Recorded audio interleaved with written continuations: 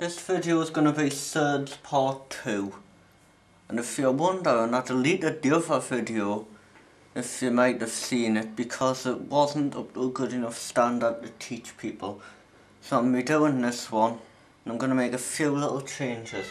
Here's the rules here which we're going to be using in this video. First we're going to use rule 1. First example here. This is root 20 over root 5. Notice we can simplify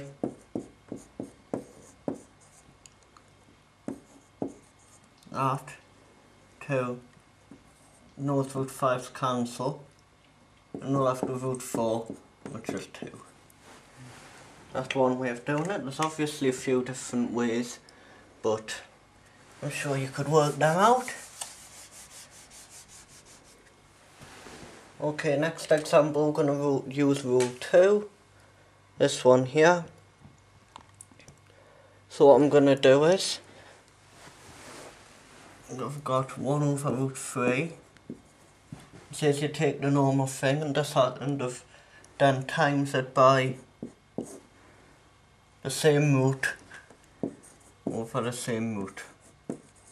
In other words, that.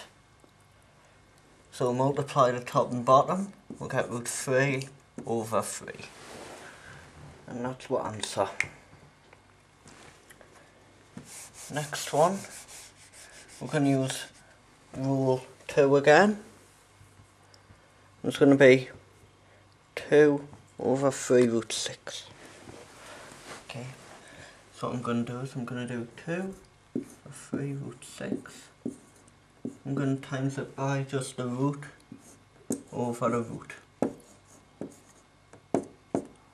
So on the top here, I'm going to get 2 root 6. On the bottom you need to be careful. You've got a root 6 times a root 6, that's 6, times the 3 is 18. Then we can cancel this factor of 2 here. And we're going to be left with root 6 over 9. Now I don't cancel the number under the square root here, because that wouldn't do. That would make it a different answer. This is a simplified version of that, but if I took the fact out this underneath the square root, it would be wrong. So we can take the ones in front of the square root, but not the one underneath the square root. Whenever factor them out. Next, last two here, we're going to use this rule, rule 3.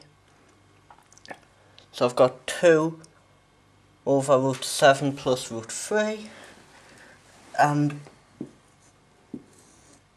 what I'm going to do is I'm going to change the sign like it says in here. So I'm going to do root 7 minus root 3, and if you put the same thing on the top, then this is equivalent to 1. Because remember when you learned fractions in school, if you had one number over another number, it was equivalent to 1. Right, so now we're going to multiply top and bottom. Top we get 2 root 7 minus 2 root 3. Bottom here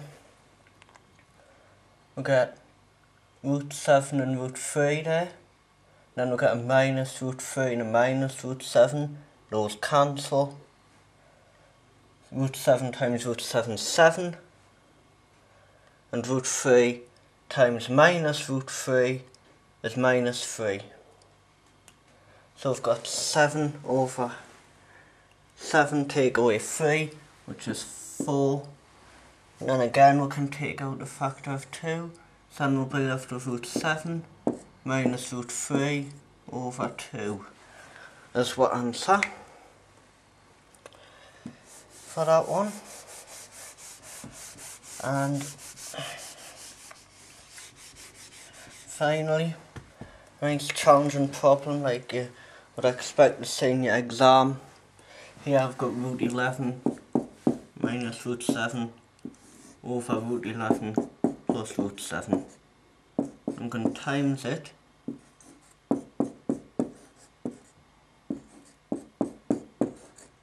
by that. Okay, so what do we get here? Well, we get a root 77.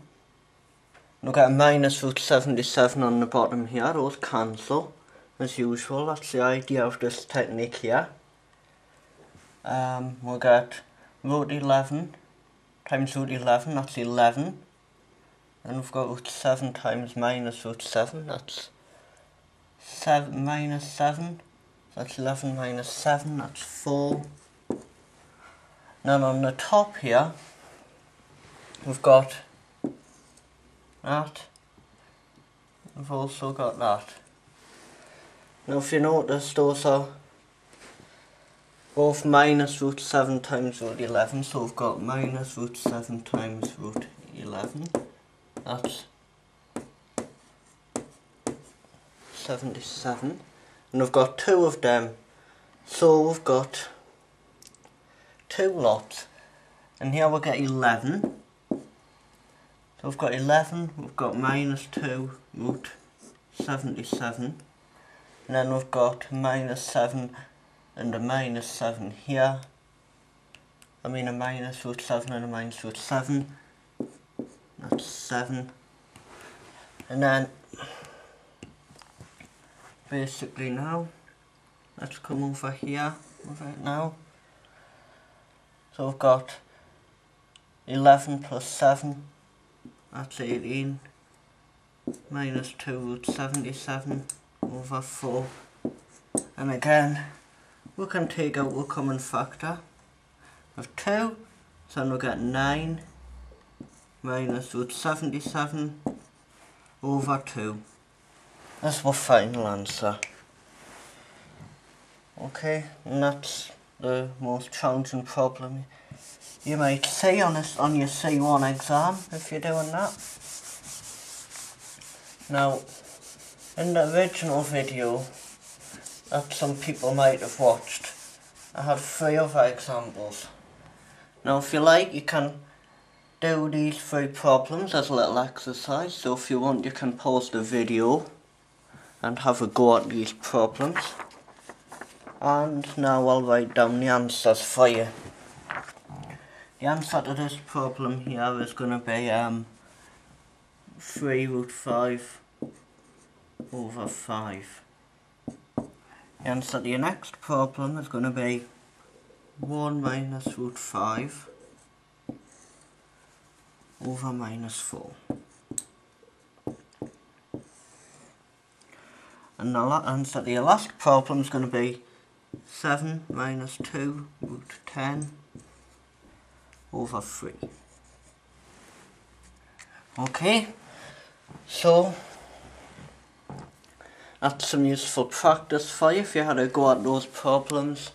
And remember, if you ever want any more practice, there should be some in your book, or you can always get some exam papers. And those are basically the rules you need to use for rationalising the denominator. And if you've got any questions, you can leave them on my video and I'll reply.